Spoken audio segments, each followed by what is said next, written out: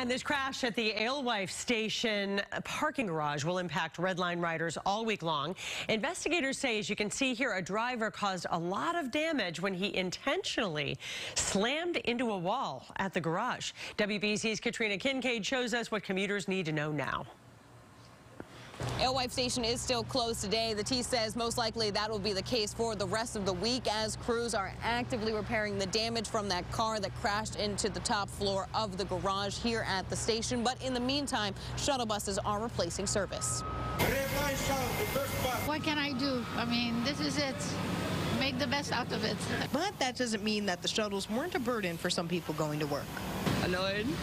Trying to get to work. The MBTA says a driver intentionally crashed into a concrete barrier on the top floor of the parking garage Saturday afternoon. You can still see the gap in the ceiling where the impact sent a 10,000-pound slab of concrete, glass, and debris into the station below. Crews were still repairing the damage this morning. I rely on the train every day, so having this is kind of like a delay for me. Like, I don't even know if I'm going to make it in time to my class.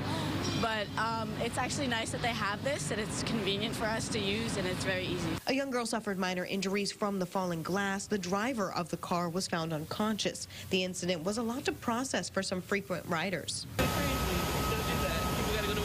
While the garage at Alewife is still closed, the MBTA suggests people find alternative places to park. But if your car is still in the garage, you can come and get it. They say that they will reopen it when they make a safe pathway from the garage to the busway. In Cambridge, Katrina Kincade, WBZ News.